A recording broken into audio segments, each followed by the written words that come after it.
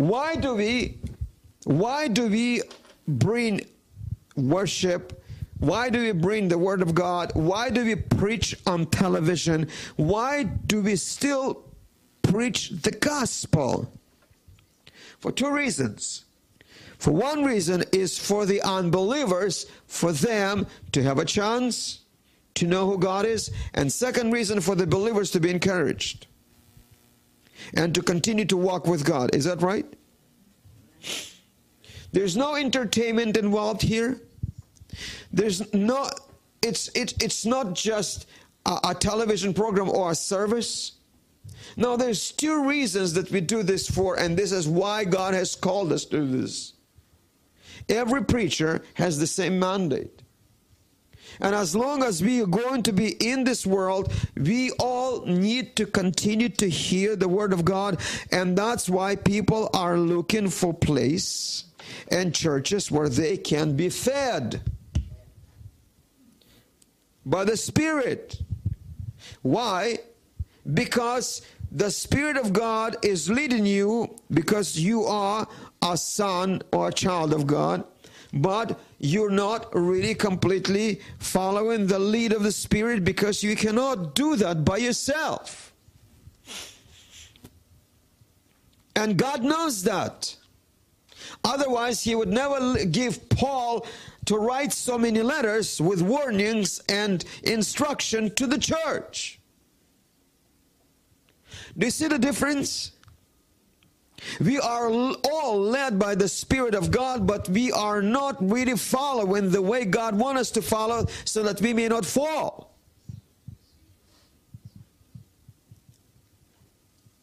And here's the problem with a lot of believers whom God gave a chance to be born again and to be led by the Spirit. Pride got a hold of them, and they don't come to church any longer because it seems like they cannot find any church. That's a lie. And that's where the devil is trapping them, knowing that by themselves they are finished. Amen. It's a lie of the devil that people can stay home and grow by themselves and think that they can achieve things. No, God knows that we are too weak without leaders, without help, without being amongst believers. What did Adam say today? Psalm 133. How good and pleasant it is for brethren to dwell together in unity. Why? It strengthens us. Strengthens the body. It helps. We are all led by the Spirit, but are we following the Spirit? That's another question. So you can be born again 155 times, but if you're not following the Spirit, you can die. That's the trap of the devil. You know how many people I know personally that used to come to church, then they stopped, that there was just television, and then there's more television. They got discouraged. They got so frustrated because there was no answers. They were fighting, and then they gave up and went back into the world, because one in the war field is not a warrior. All by yourself, you cannot fight. You with me? Remember this. Remember this. It's very, very important. Even though God has given us that new life, new way of life, God has given and installed in us the way of the Spirit, as the Bible says, the law of the Spirit of life in Christ. It's a gift.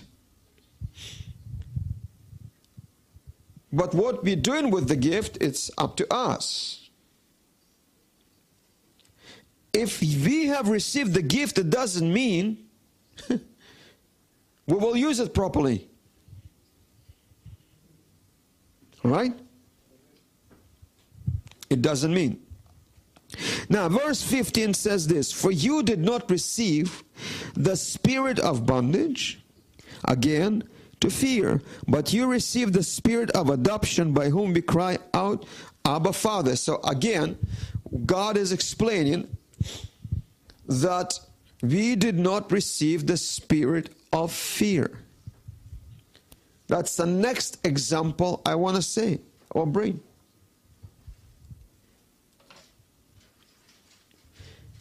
We have received the spirit of adoption, by whom we cry to God, Abba, Father, because the Spirit of God is dwelling inside of us. And what happens if you walk in fear? What happens if you still walking in fear? God says we did not receive the spirit of fear. But what happens if you're still walking in fear?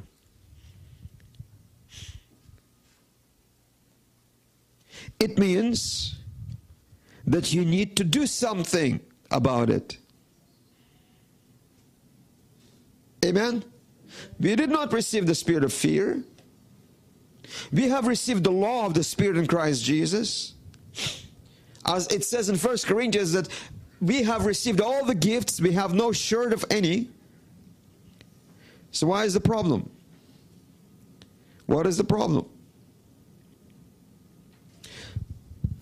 Previous verse says, for as many as are led by the Spirit of God, these are the sons of God. The Spirit of God is already leading you. God has given us an opportunity to be led by the Spirit, to be influenced by the power of the Spirit in our life, under one condition: if we will work with God.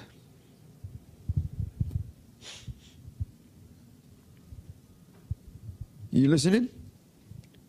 Under one condition: if we will work with God in that area, in each area, if we will work with God.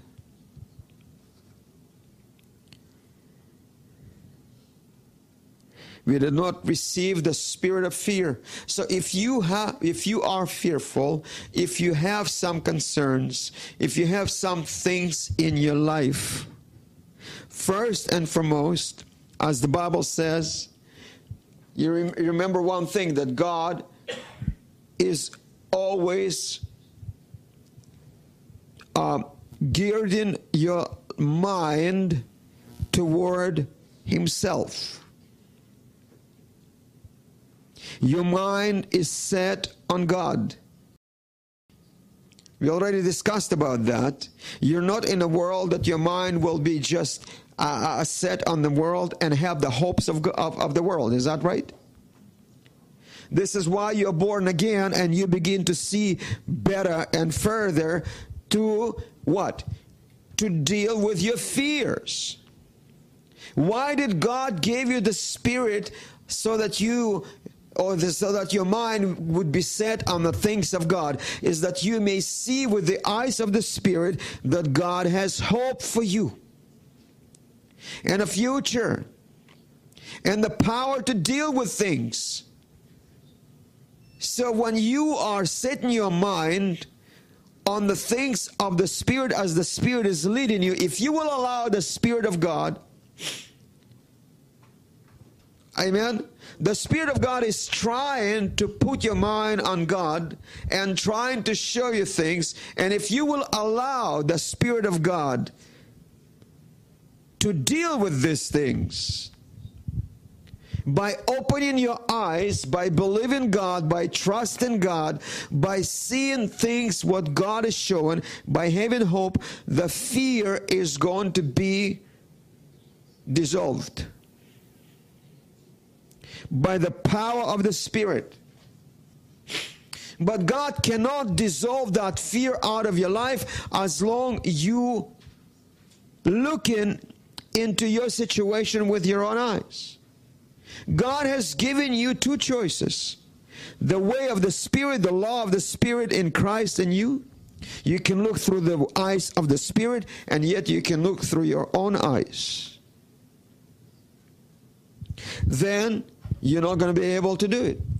You wouldn't be able to make it if you're going to be looking with your own eyes at these things, because God did not give us the spirit of fear. God is leading us by His Spirit as the children.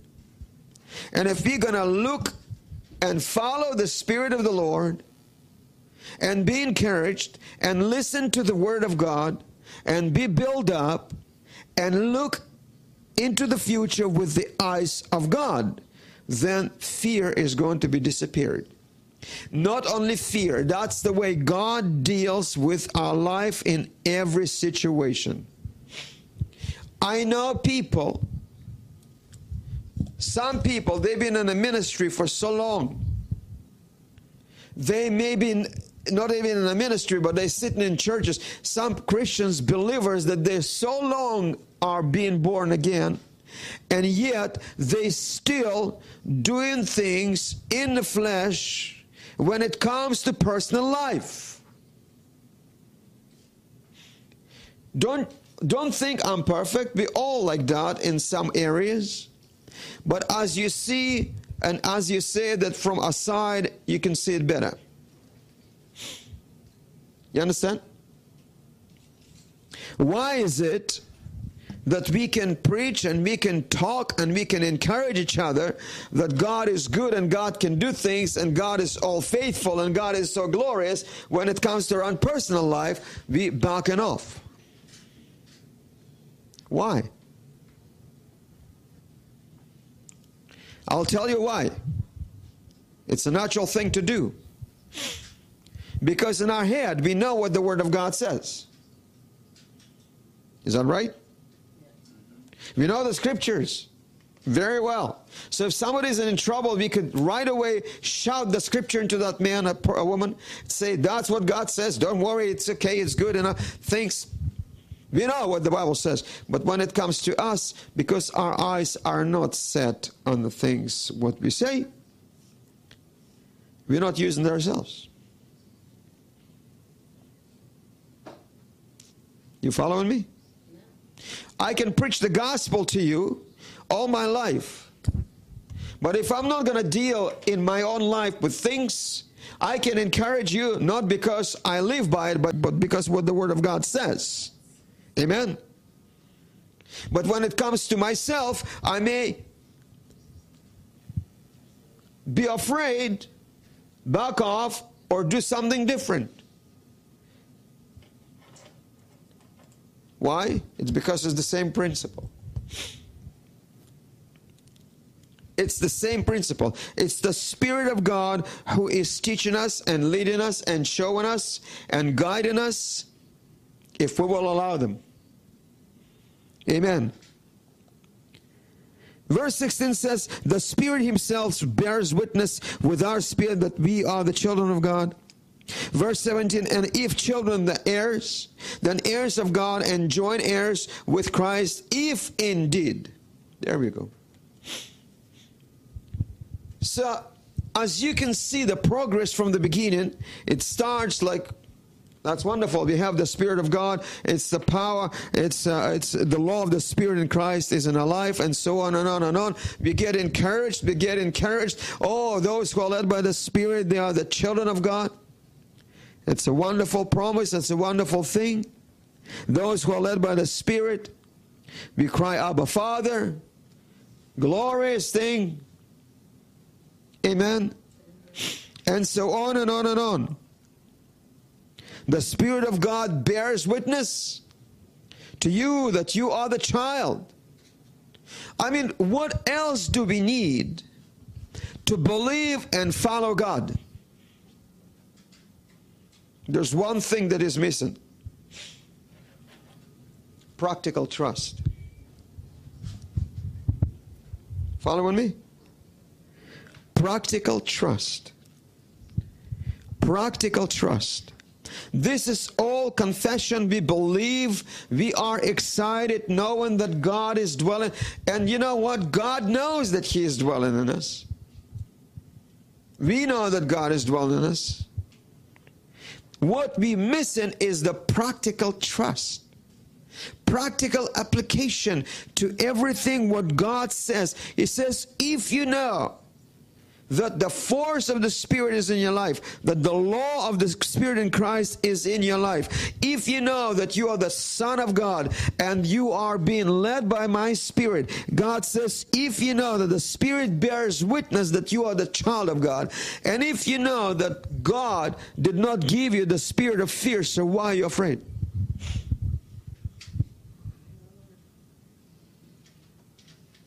So why are you afraid? It's the training that we're missing. Training, amen.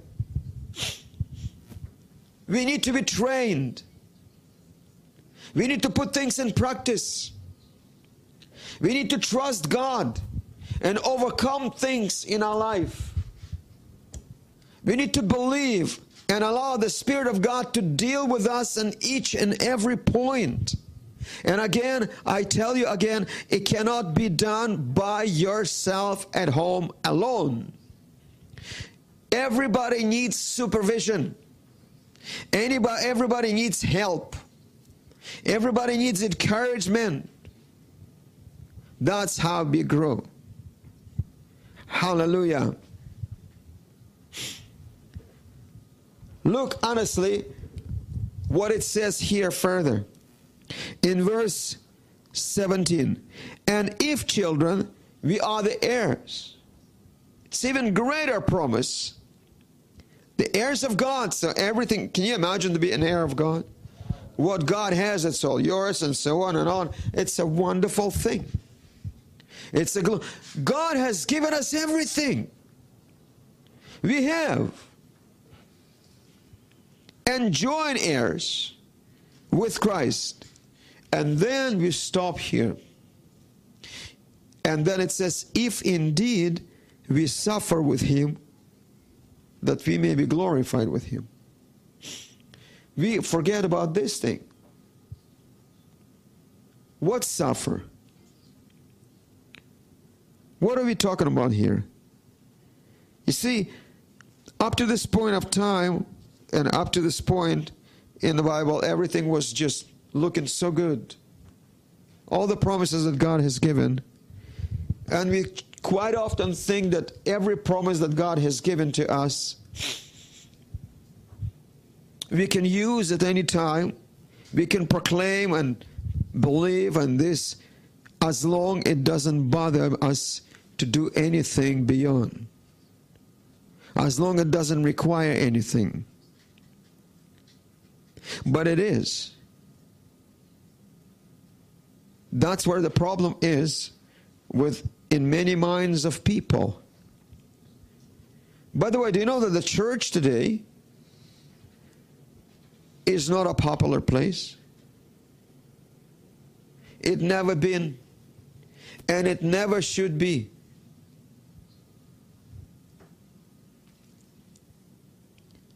The hockey arena may be a popular place.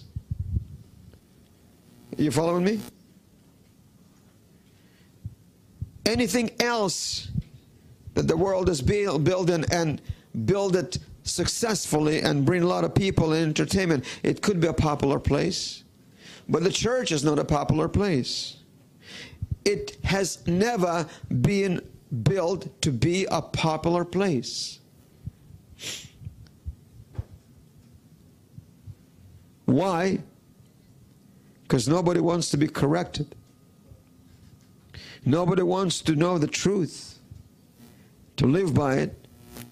But it's the only place where you're safe from everything in this life and in this world, in Christ. Amen? The popularity of the church, we are not supposed to be popular. No man who serves the gospel, he cannot. If he is popular, there's something's wrong.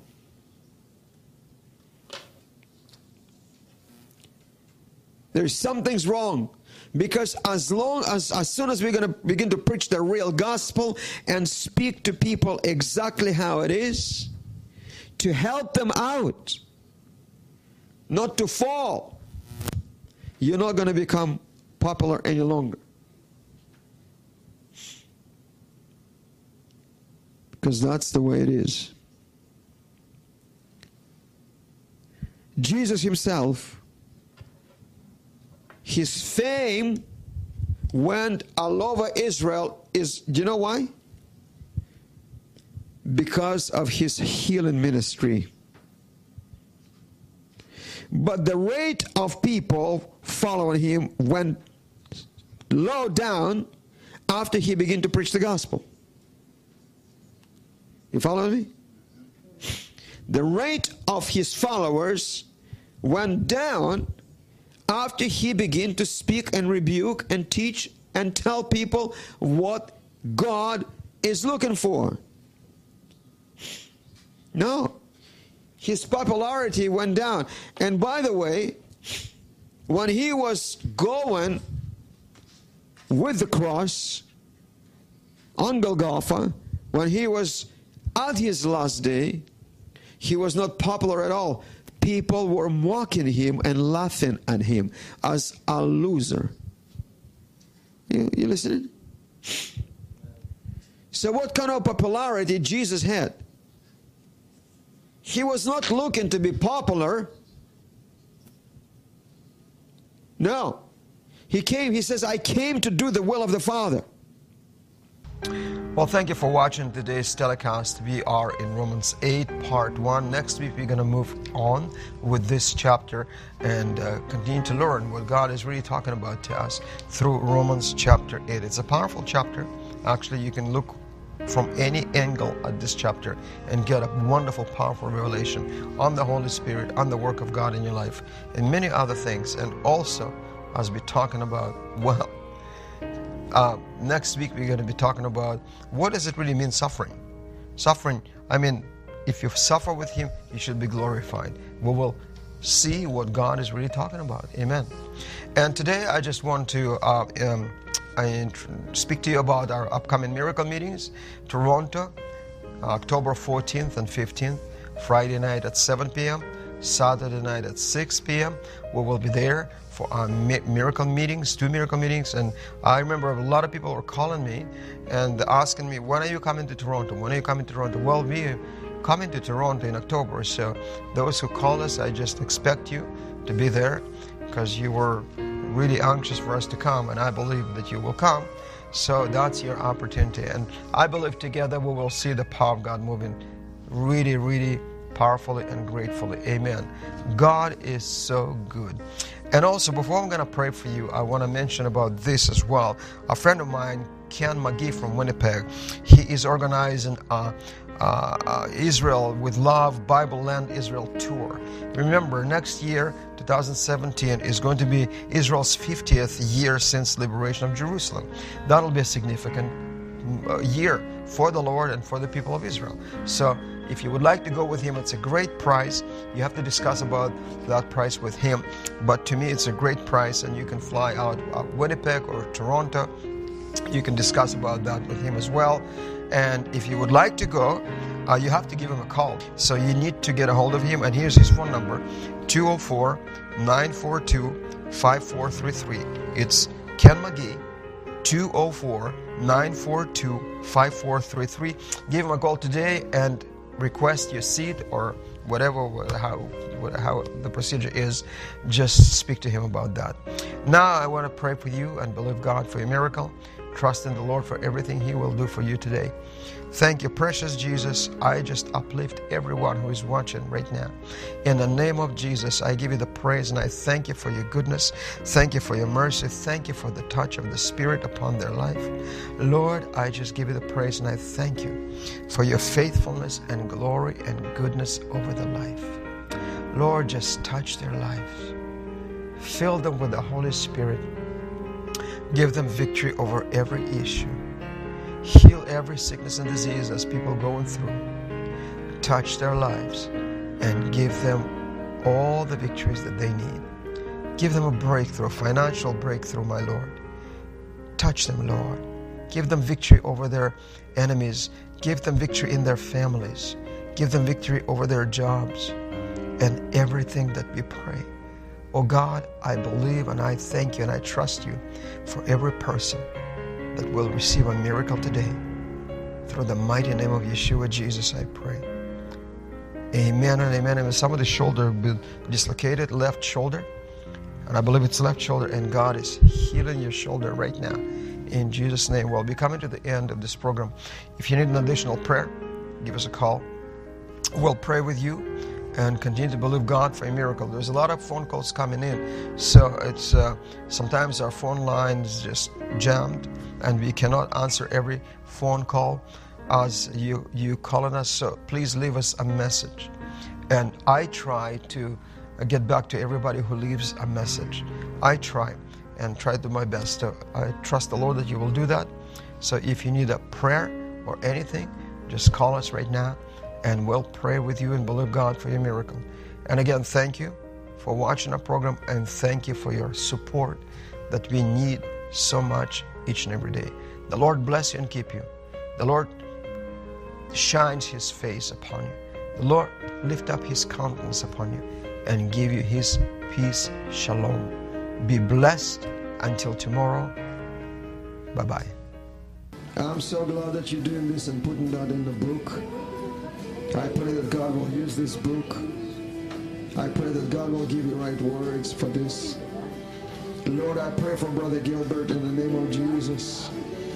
I pray, my Lord God, that you will use this man for your glory. That it will be only for your glory, and the Catholic Church will see through this book the light of the gospel of Jesus. And the Orthodox, oh Jesus, my Lord, I thank you for the anointing. God bless you, brother. Father God, I just pray, just touch this man with your spirit in Jesus. Holy Spirit, fill him, touch him, bless him. In Jesus' name I pray. Hallelujah.